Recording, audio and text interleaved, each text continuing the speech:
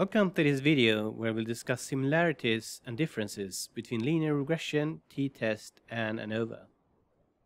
We'll first see how an unpaired t-test is calculated, and then see how to use linear regression to compute the same thing. At the end of this video, we'll compare linear regression and ANOVA.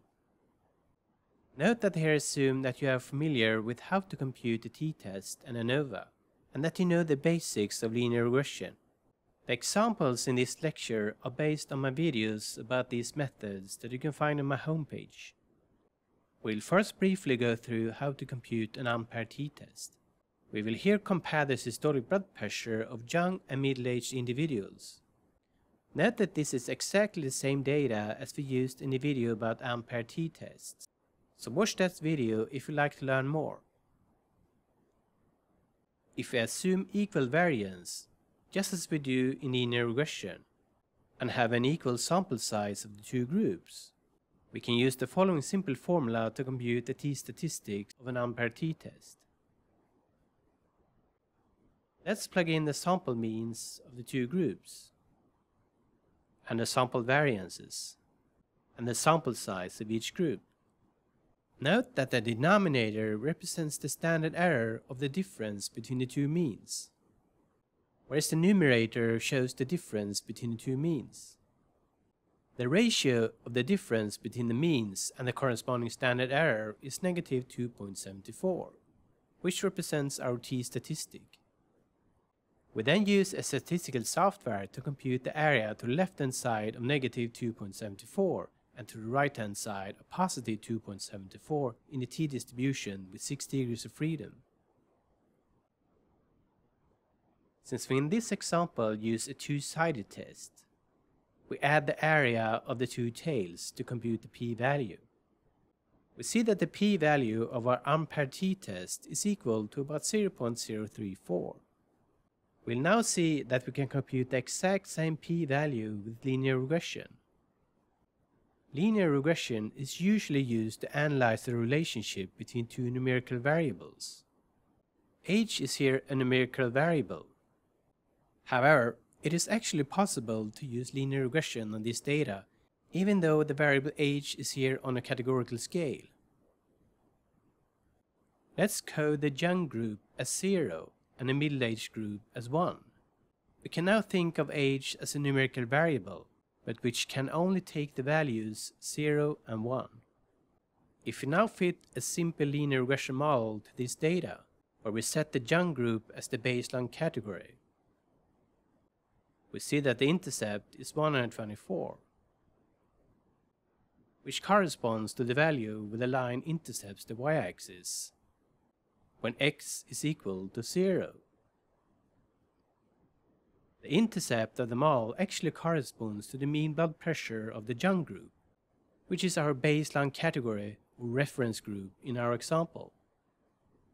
The slope is estimated to 5, which means that if we increase 1 unit in x, y is increased by 5.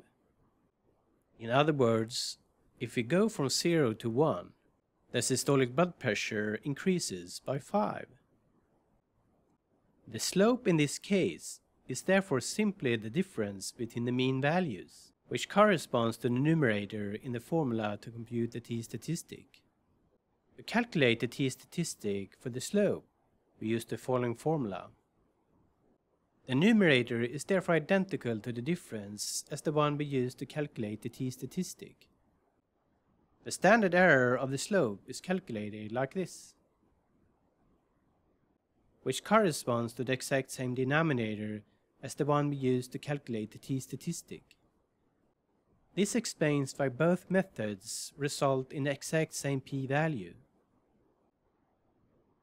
Note that if we instead would set the middle-aged group as the baseline category, which is therefore now coded as 0, then the intercept would instead correspond to the mean of the middle-aged group,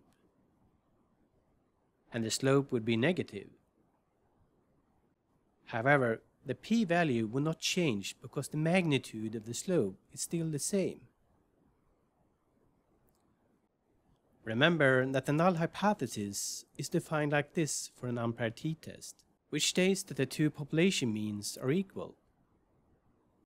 This can be reformulated like this, which instead states that the difference between the two population means is equal to 0. In comparison, the null hypothesis in linear regression is usually defined like this, which states that the population slope is equal to 0. These two null hypotheses are in this example identical, because if the two means are equal, then the slope should be equal to 0. And if there is a significant difference between the two means, the slope must be significantly different from 0. We'll now see that the p-values computed in linear regression will result in the same p-values as we compute with ANOVA. Remember from the lecture about ANOVA that ANOVA can be used even if you only compare two groups, which will result in the exact same p-value as the two-tailed unpaired t-test. We'll here use 3 groups to compare ANOVA and linear regression. Remember that the null hypothesis in ANOVA states that all population means are equal. The corresponding null hypothesis in this example for the linear regression model would look like this, where all coefficients or slopes are equal to 0. If we would compute the one-way ANOVA on this example data, we would get an F statistic of 15 and a p-value of about 0.0014. Watch the second lecture about ANOVA to see how these numbers are calculated by hand. If we would use the following linear regression model on the same data, where we define the young group as the baseline category, we would obtain the following estimated parameters. The intercept of this model corresponds to the mean of the young group. These two variables are coded as 0 and 1, which are sometimes called dummy variables. To predict the blood pressure of the young group, we set these two variables to 0 and do the math, which results in a value of 124. This number is the same as the intercept of our model, which in this example corresponds to the sample mean of the young group. To predict the blood pressure of the middle-aged group, we change the variable for the middle-aged group from 0 to 1, which results in a predicted value of 129, which corresponds to the sample mean of the middle-aged group. And if we would predict the blood pressure of the old group, we would set the variable for the old individuals to 1, which results in a predicted value that is equal to the sample mean of the old group. Note that this estimated value can be seen as the slope of the regression line between the young and the middle-aged group, whereas this value can be seen as the slope between the young and the old group. The F statistic of a linear regression model is calculated by comparing the proposed model with a null model, which assumes that all coefficients or population slopes are equal to 0. The null model is therefore a model that corresponds to a line which has a slope of 0. The intercept of the null model corresponds to the grand mean in the ANOVA. The residuals in the null model are simply the distances between the horizontal line and the data points. The sum of the squared residuals of this model is 260, whereas the sum of the squared residuals of our proposed model is only 60, because this model fits much better with the data compared to the null model. Note that the sum of the squared residuals of the null model corresponds to the total sum of squares in the ANOVA table, and that the within group sum of squares corresponds to the sum of the squared residuals of the proposed model. The between group sum of squares in the ANOVA table is simply the difference between the sum of squared residuals of the null model and the proposed model. This explains why the regression model and ANOVA will result in the exact same F statistic and p-value. Watch the video about calculating ANOVA by hand to see how this table is computed. We have just seen that the ANOVA and linear regression result in identical F statistic and p-value. Since the independent variable in ANOVA can only be on a categorical scale, whereas in linear regression the independent variables can have both categorical and numerical scales, ANOVA can therefore be seen as a special case of linear regression. If we use a statistical software to fit this model to the data, the software will compare our model with a null model and report the estimated coefficients along with their associated p-values. These p-values are based on the null hypothesis that the individual population parameters are equal to 0. For example, since this p-value is less than the general significance level of 0.05, we can reject the second null hypothesis and conclude that the slope between the young and middle-aged group is significantly greater than 0. Likewise, the old individuals have a significantly higher blood pressure compared to the young individuals because the slope is positive and the p-value is less than 0.05. We would obtain the exact same p-values if we compute a post-hoc test after the ANOVA by using Fisher's LSD method.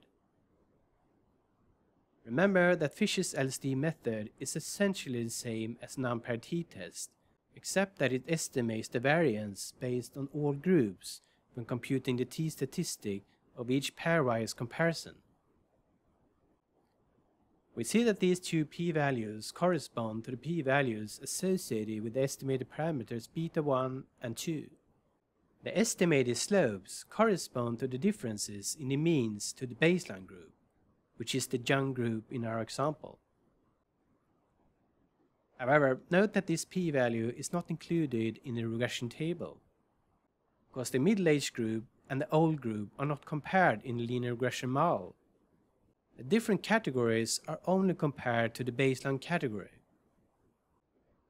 If we instead set the middle-aged group as the baseline category, then we will be able to compute the p-value that corresponds to the comparison in the blood pressure between the middle-aged group and the old group.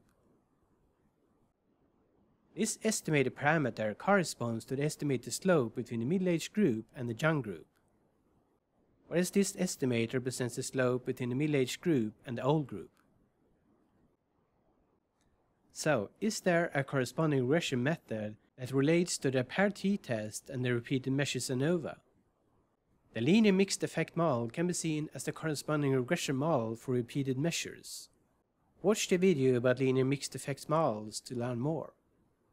This was the end of this video about similarities and differences between linear regression, t-test, and ANOVA. Thanks for watching.